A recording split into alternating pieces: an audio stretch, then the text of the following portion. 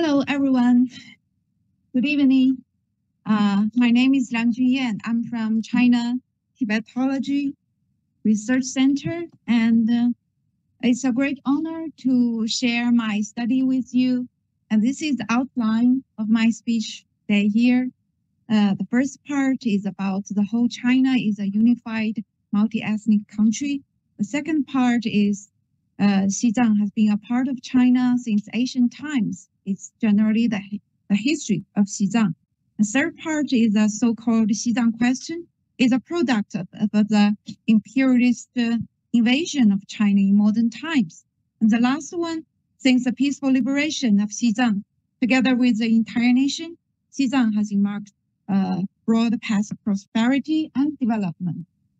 Okay, this is the visual map of People's Republic of China. As you can see, this part is Xizang Autonomous Region. And this is the latest official map of Xizang Autonomous Region, as you can see. Okay, first, I like let you feel Xizang. This is the holy mountain, Gang Rinpoche, also known as Mount Kailash. And this is a holy lake, Ma Pengyong Cuo in Xizang, also lake known as Lake Manasarova. Okay, first of all, I'd like to ask one question for foreign friends here today. Do you know how many ethnic groups in China?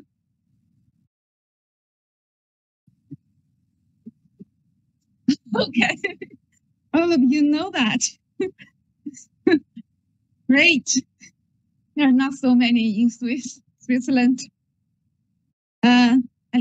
Yeah, as you all know, China is a unified, multi-ethnic country with diversity and unity of the Chinese nation is a distinctive feature of our country. And we always say that China's vast territory were jointly explored by all ethnic groups. So does its long history, its splendid culture, and its great national spirit is jointly nurtured by all ethnic groups. And Tibetan people are important member of China's multi-ethnic family. And Xizang area inhabited by Tibetan have been an inseparable part of the unified multi-ethnic motherland since ancient times. And now let's go to the second part. That's the history of Xizang. It's my major. Okay. As we all know that as early as actually ancient times, the Tibetan ancestors living in the plateau, and they have close ties of blood, language, and culture with Han Chinese and other ethnic groups. Over the long years, the Tibetan people developed in the plateau with their own hard labor, creating a rich and colorful ancient culture. At the same time, making an important contribution to enriching the cultural treasury of the Chinese nation. And as you can see, this is the latest archaeological excavation of a brokat in Xizang Ali region. And this brokat, there's Chinese characters named Wang Hou. And in this shows the very close relationship between Han Chinese and Tibetan since ancient times. And Tang Dynasty is a very important dynasty time period. And during that period, a very deep nephew-uncle marriage relationship was established between Tang and Tubo. And this is Songzang Ganbu, a very great Tibetan hero. He created scriptures He established the law, the official and military system, and unified the weights and measures. He also absorbed the very advanced production technology and political and cultural achievements of the Tang Dynasty. He sent minister to Tang court twice to propose marriage. As you can see, this famous painting named Bu Nian Tu, and this is the emperor, and this is the minister from Tubo, Ga Dongzan. He proposed to the emperor of Tang to marry the princess. There are lot of interesting stories happy there. And this is the authentic painting in the exhibition, which I took photo. Princess Wenchen, this is a route, Princess Wenchen's journey to Xizang. And Princess Wenchen actually not only brought Buddhism of the Central Plains, but also brought a large number of classic literature, craft technology, and species, and a large number of mainland craftsmen accompanied the extreme sacred statue of Shakyamuni Buddha that is brought by Princess Wenchen is still enshrined in Jokhang Temple today. If you go Jokhang Temple, you can still see this famous Buddha. And actually, this is said one of the musical instruments that Princess Wenchen brought to Tubo. And actually, from the year 634 to 842, during 212 years, the two sides, Tang and Tubo, have various exchanges about 191 times, and the Tang Dynasty sent envoys to Tubo like 66, and the Tubo sent envoys to Tang like 125 times. And there are many famous alliances, and this is famous Changqing Huimengbei, a very famous stone, still exists in front of Lhasa Jokhang Temple today. If you go to Xizang today, you can still see this famous stone, the tablet, and it's protected by a glass. And yeah, this is Yongbulakang, the first palace in Xizang history. And this is Samye Monastery, the first formal monastery in Tubo. And as you can see, magnificent Jokhang Temple. This is a square. And this is the golden roof of Jokhang Temple. And devotees, those Buddhists in front of the Jokhang Temple, they do this every day. This is some kind of religious activities happen there. When we arrive that day, the Jokhang Temple, you can see monks are here too. This is monks reciting scriptures, sutra. Yeah, this is Ramochie Temple. And this is famous Changzhou Monastery in Shannan City. This is the most famous precious Tanka of Changzhou Monastery. If you go there, if you're lucky enough, you can see this treasure. Okay, let's come into Yuan Dynasty. Yuan Dynasty, Xizang has been formally brought under the direct administrative jurisdiction of central government. As you can see,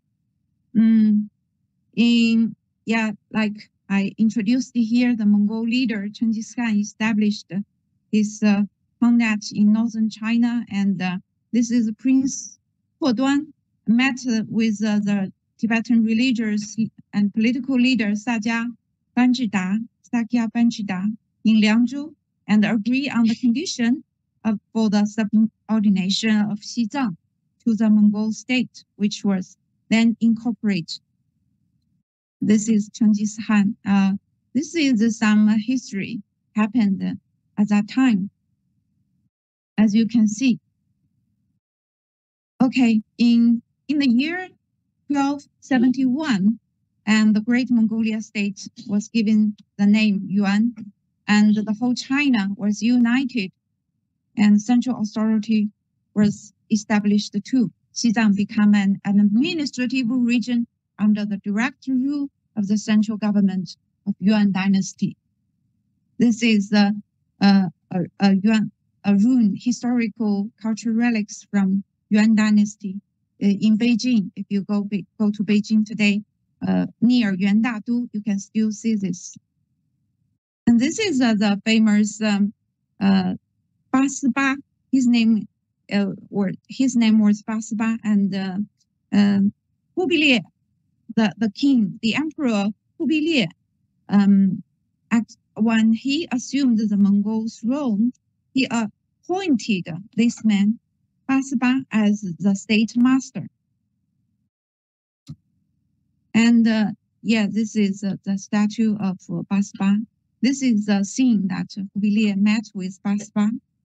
And this is that there are some solid proofs to prove that in Yuan dynasty, the Xizang was under the central government's direct administrative management. As you can see, there are many seals of Xuanzhen Yuan. This is an institution of Yuan dynasty. For the jade seal, you can see, and this is the script, the character that created by the state master I show you just now, Basiba. He created this kind of script. And this is the decrees of the Yuan dynasty. This is a token written in Basiba character.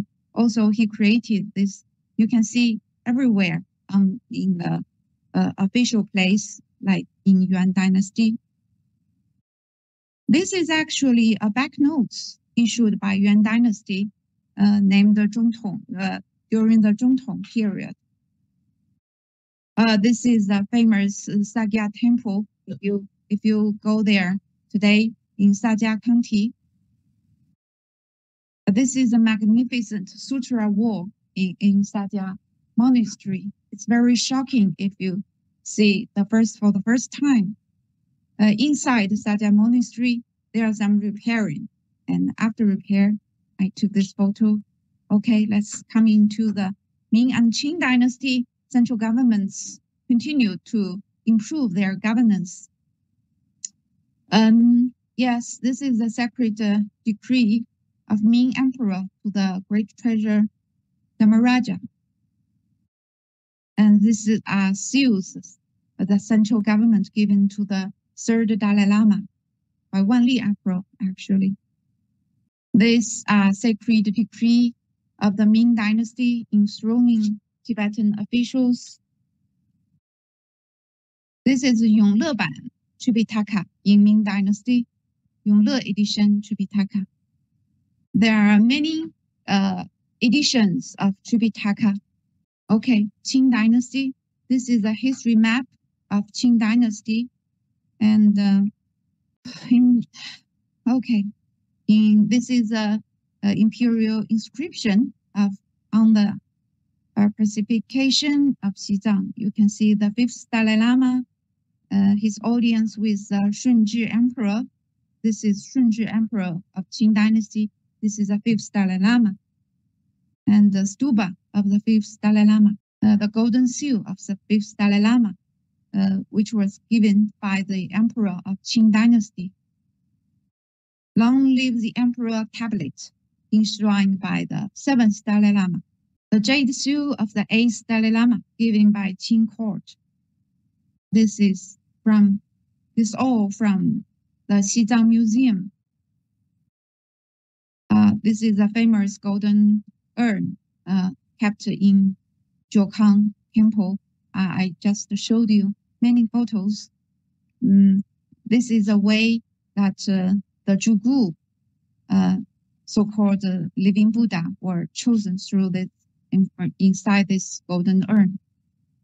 And this is a famous article wrote by Emperor Qianlong about Lamaism. about the emperor's opinion about the Tibetan Buddhism. And the 13th Dalai Lama had an audience with Cixi. Okay, now let's come to Republic of China. Okay, actually, I need you to know that during the Republic of China, ROC, there are warlords at war, civil strife were frequent, and foreign powers continue to intervene in local affairs in Xizang. But the ROC, the central government's sovereignty over Xizang, was not affected.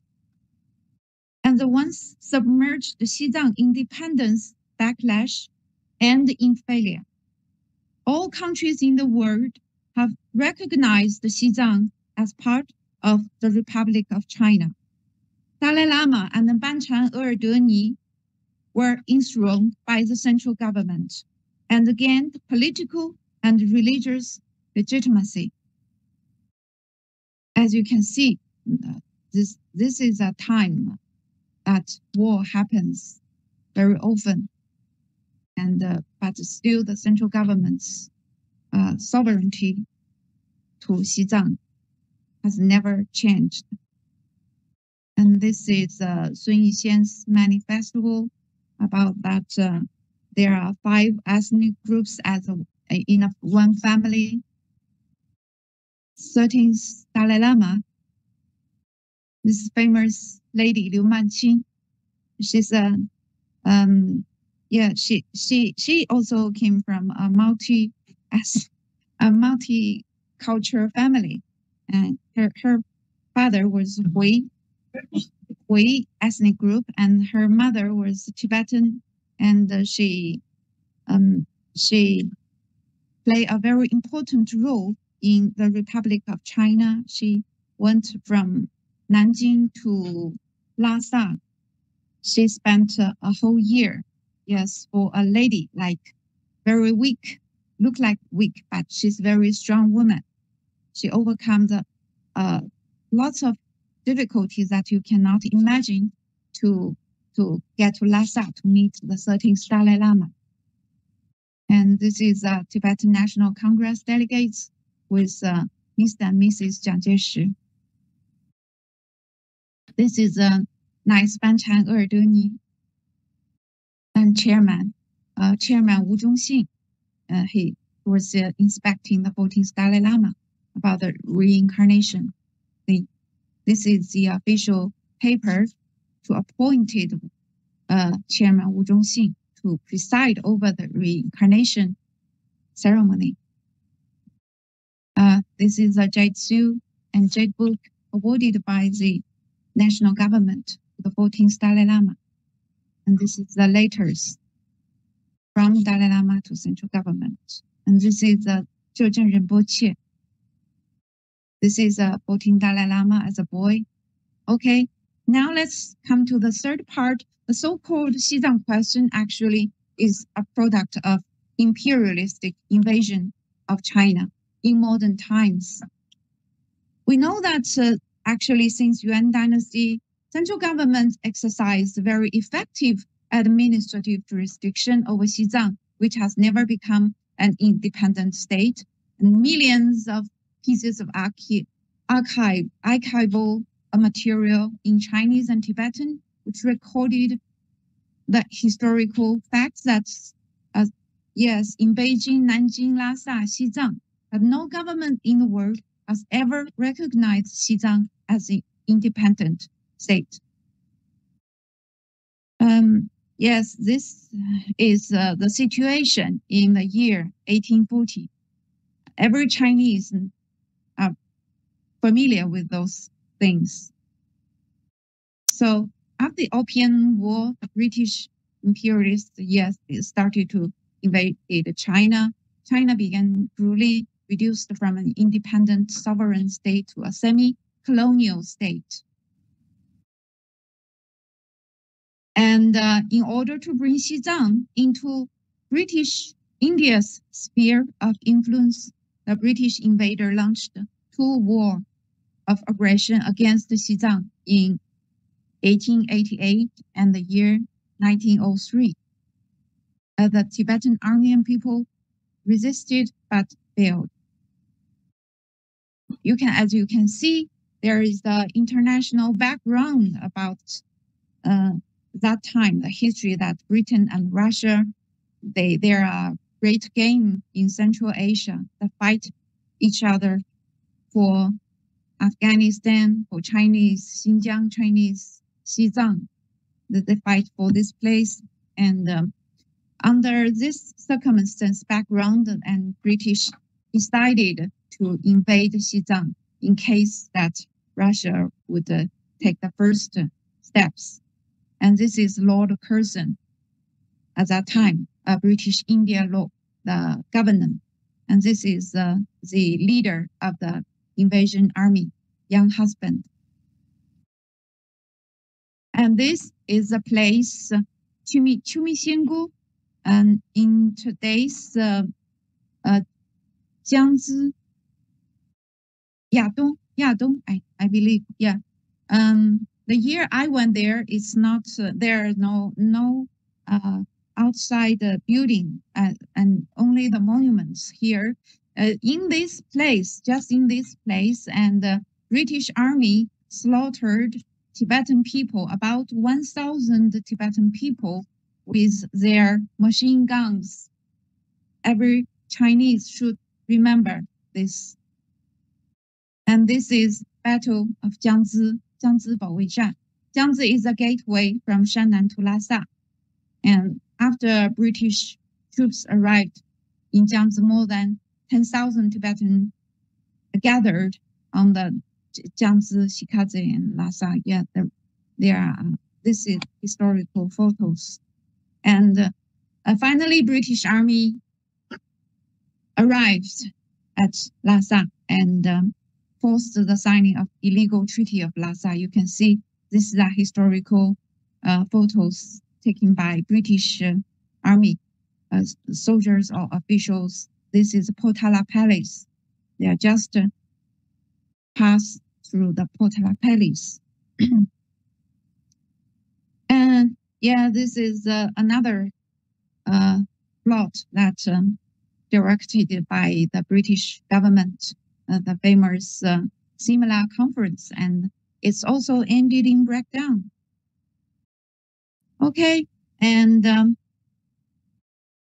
after we know in 1949, People's Republic of China was founded, and on the May 23rd, 1951, the representative of Central People's Government and former local government of Xizang reached a consensus on the serious issues relating the peaceful liberation of Xizang and signed the agreement.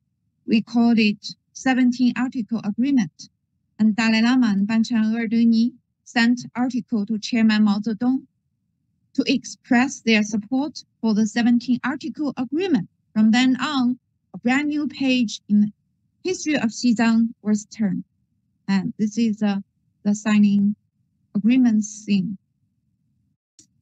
As we all know, in 1965, Xizang Autonomous Region was established. This is the first session of Congress of Xizang Autonomous Region convened.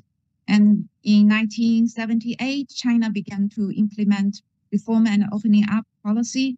And so therefore, Xizang too also gradually formed a development path with Chinese characteristic and continue to make new achievements in modernization. So these are achievements.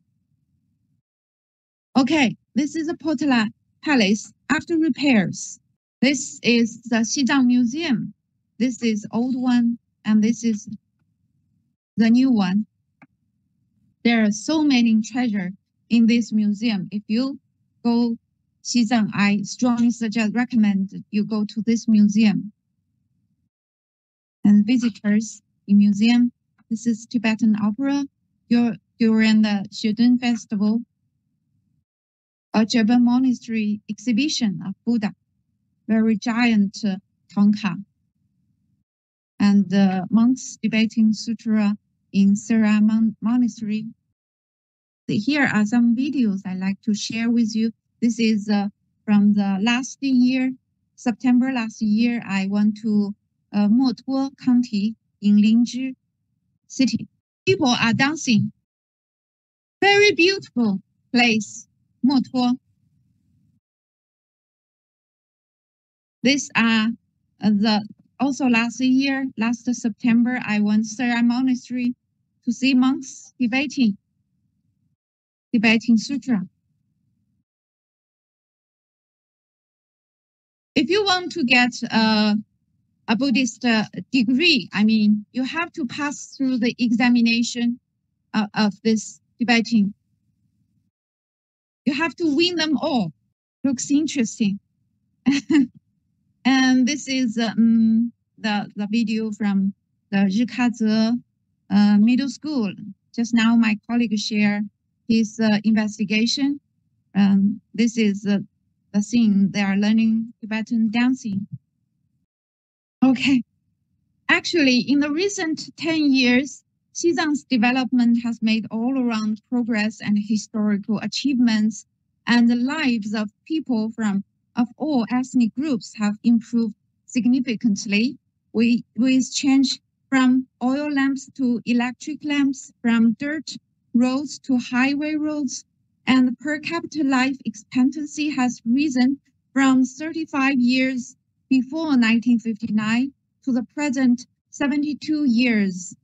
By the end of 2019, Xizang has completely got rid of absolute poverty and entered a moderately affluent society along with the whole nation. Xizang is a magical land, as you can see.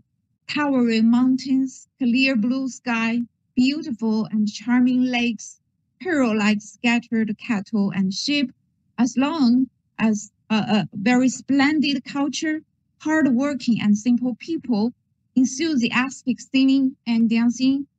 And there are always a number of riddles waiting for people to unravel. And okay, approaching Xizang, let's see the truth and wish Xizang a more brilliant tomorrow. Thank you, guys.